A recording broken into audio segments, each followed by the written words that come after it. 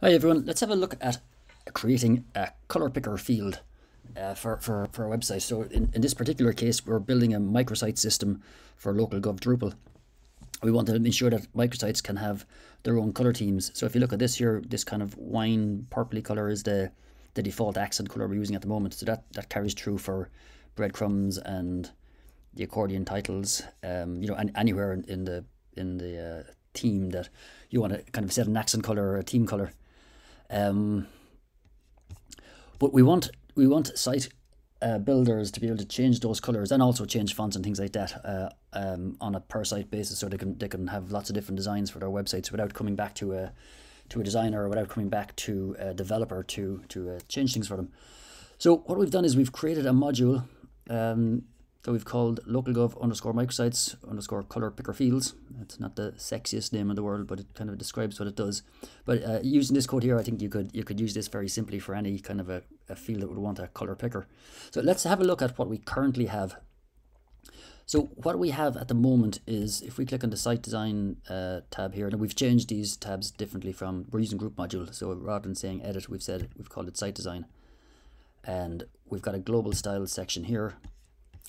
And we've got a general text field, so you can put in any value you want inside this text field here, and when you click save at the bottom for the primary color, that will be reflected over here in the site design. So you can see it's kind of a green color now. How that happens is that we add a CSS variable into the body tag here. So you can get here's color accent is 49E95F, so that overrides color accent that's coming from variable CSS file from the theme. And we can change any of the kind of main elements in our page by either setting a global style here to change the primary color, the secondary color, our text color for dark, text color light, and things like that. But then we can also override things on a per element basis. So the heading here can get its all these different things changed and its colors and that. But this field here looks a little bit well, it's not very user friendly. You got to know what the hex code is to put in, or you've got to know. It works actually with blue, or it works with red. Any CSS variable or any CSS property that you want, or you can put in a HSL color and whatever you need in there. But you kind of got to know what that is in advance. So if we install our module, let's have a look at what changes. So we'll look for the color picker fields module here and install this.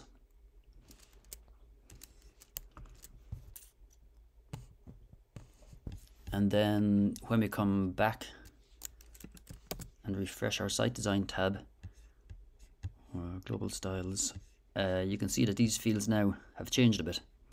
So now we've got a color picker on the side, and we've got the input field still here.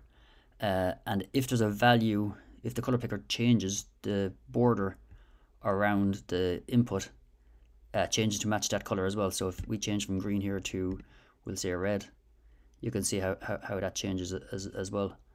And that happens then for any of the fields that we decide to change. So if we change this one to some sort of a turquoise kind of color, but it also works in reverse. If we change the color of the text field here to what's this here, C4, I don't know what color this is, but if we change the input on the text field, that will also update the color picker widget here as well.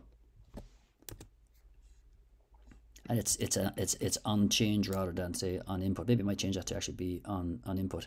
So as you so you change something here, and then when you come out of this field here, it updates the color picker.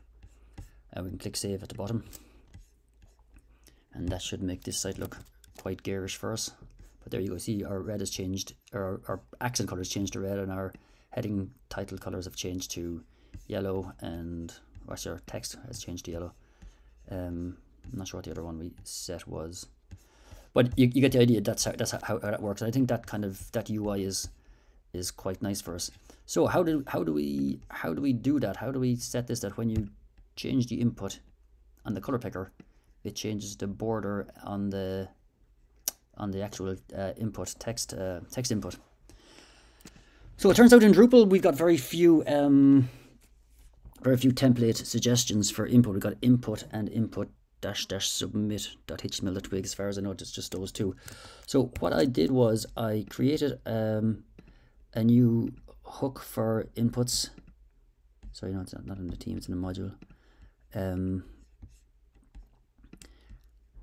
So if we look at color picker fields.module, so we use hook team to create a new template suggestion, and we're calling this one here color picker fields, and the template this uses color picker input.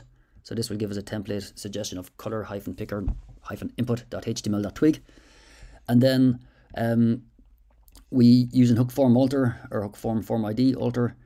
We change the group microsite edit form, and we say that number one, we're going to attach our library that comes with this module. That's what's going to give us the JavaScript and the CSS, and then we give a list of the fields that we want to use color picker with. Now this could be a config page in the team itself, or in the site itself, that you could give a list of the different fields you want to use there and export those as config rather than having to list them manually here. And that's maybe something we can do as a follow-up.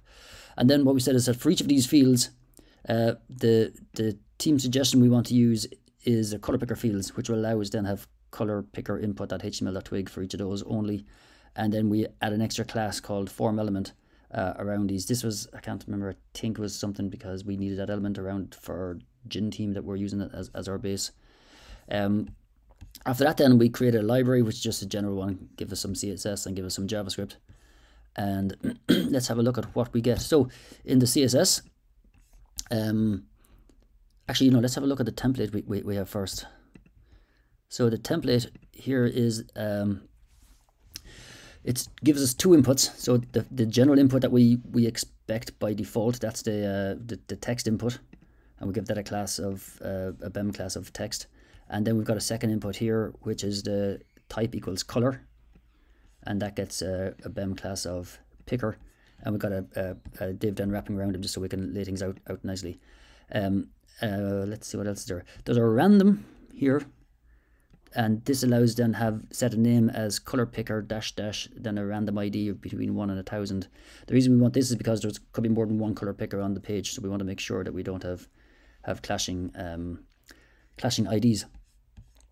So the CSS then, it's pretty simple. What we've done is we use display flex, so the items are laid out side by side. We've said that the text field then will have an actual width of 175 pixels. 175 pixels is to make sure then that it's not like this base font size here that comes all the way out as far as here with the color picker sticking off the side of it. And then we've said that the top right and bottom right radius are both 0. That means then that this lines up at the side of this rather than having a radius around it like we can see on this one here. And then we've got some the color picker itself then we said is 50 pixels wide, and we add in some border radius, 8 pixels, border color. These ones are to mimic or to match, I suppose, word mimic, what comes with the gin team, just so that the layout of it looks, like this all fits in well with each other now, so we don't have one kind of a style for this and a different style for over here. After that then we're down to the JavaScript. So for the JavaScript, what we said is that when you click on this input here, when you get any value changed over here in the color picker, that the value of the input text, that's this 7BCEC6, updates, and then the border that goes around the input, it will match the same color as whatever the color picker is choosing here. And then we did do the opposite for if you actually change the value of the input here to whatever else you want, that when this value here changes, that the input here also updates as well. So there's actually very simple JavaScript to do that. Let's have a quick look at it. We've said here that, so we create a variable called color picker fields, and this variable gets a collection of all of the items that have a class of .colorPicker field. Then we loop over those, and for each of those we said that the text, we create a variable for text, which will be the text input, and we create a variable for picker, which will be the color input. We create a small function here then that handles setting the colors. We've given variable two parameters, item 1 and item 2, and by default we set those to text and picker. So color will be whatever the value is from item 1. The picker or item 2 value then will be whatever the color is, and then we set the border to be 5 pixels solid border using that color as well.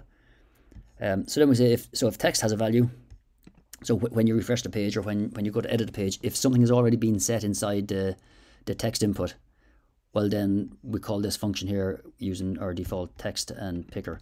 So the picker will get the same value as what color is, and picker will get the same value as what the text is, and the border will get the same value as what the text is. If the picker, then we say we add an event listener to that.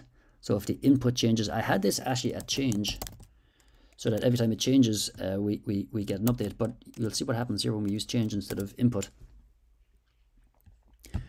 We can change this as much as we want, but the border doesn't change until we close this. So that's the difference between change and input. So what I'm saying is every time the input changes, every time the value inside it changes, automatically update the border as well. So here then we call the handle set colors function, and we set item 1 equals picker and item 2 equals text, rather than item 1 equals text and item 2 equals picker. So it's just swapping the two variables. And then if the text changes itself, then again handle set colors using the default parameters. And that's all we've done. It's as simple as that. So I think if you wanted to use this for your own custom theme or your own custom module, you could very easily do so, and maybe just change the name of the fields that you want to use for a color picker.